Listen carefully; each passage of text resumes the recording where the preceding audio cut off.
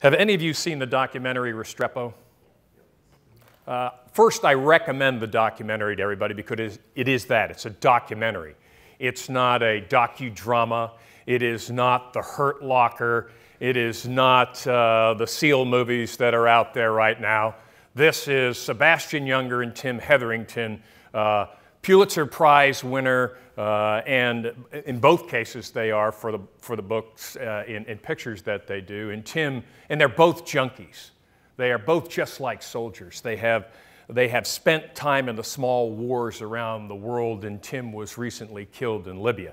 And I had the great privilege to go to his funeral and meet his family and his dad and talk with Sebastian about this. But if you watch that movie, you learn a lot about what soldiers experience in war. Now, it's a unique environment in the Korengal Valley where they spent 15 months together. But the video captures the human element. It captures the camaraderie, the cohesiveness. It captures the boredom where one of these young sergeants is crawling around on a .50 caliber machine gun, having a conversation with his friend about his family's farm back home while they're bored. They do interviews in there that talk about how they can't replicate the high that they have in combat in life. Now, why am I telling you about that movie and why am I telling you about these things? It's right here, and it couples with the fact that once every 36 hours, an active duty Department of Defense soldier is taking his own life.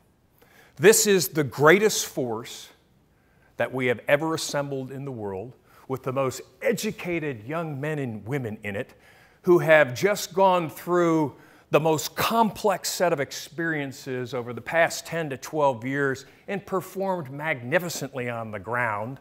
And they're taking their own lives at a rate that is so alarming, we don't know how to deal with it. Something's not right. So what is mu? If this equation is us, and in this case we'll say, this is team red, white, and blue over here. F equals ma.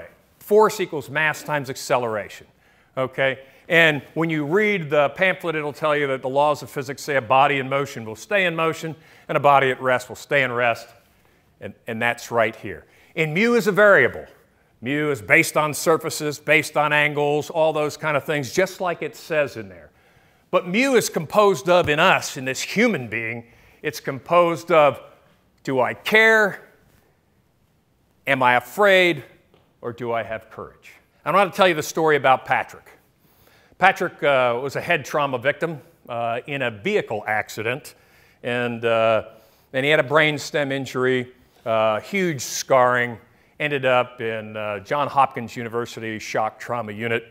And this was years ago before they took a piece of your cranium out, dealt with it. They basically put a pressure relief valve in your head in 1978 when this occurred.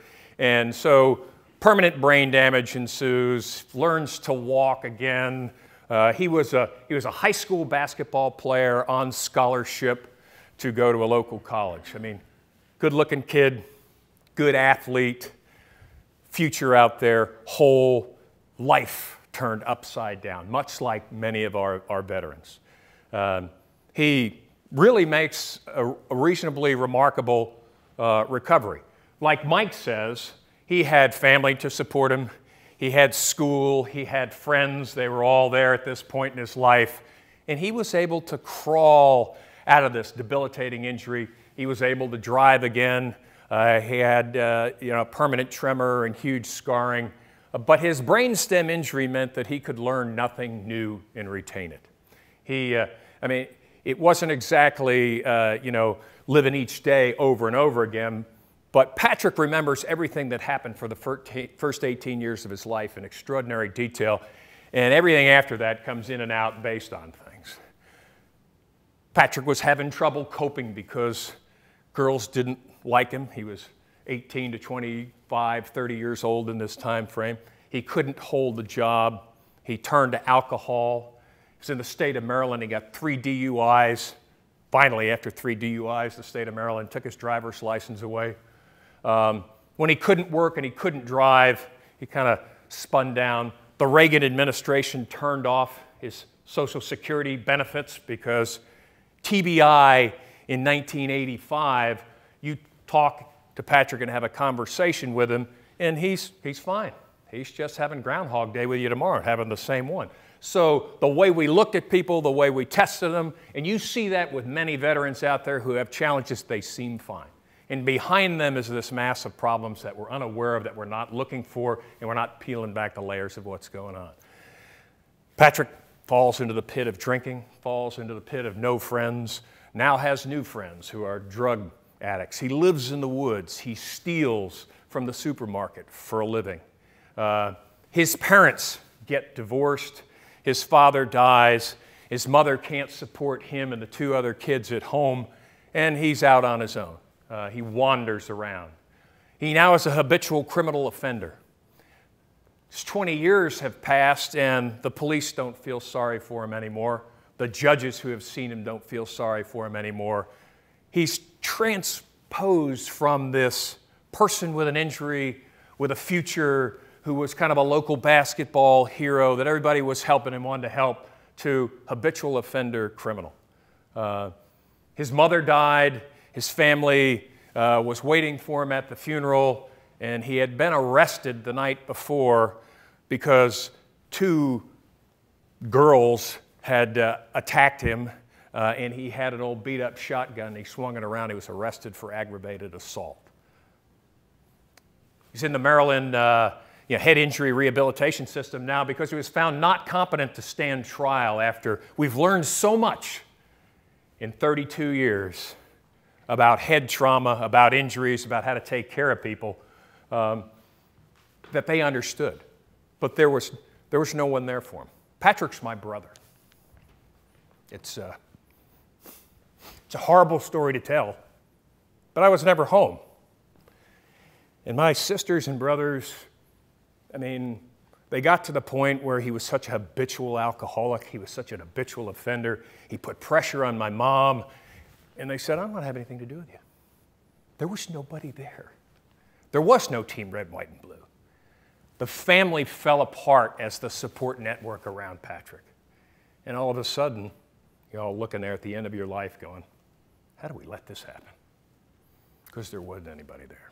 The difference between what you're trying to do and what other veteran support organizations do is you want a lifetime network connection to community. Because that's what people need. They need that community.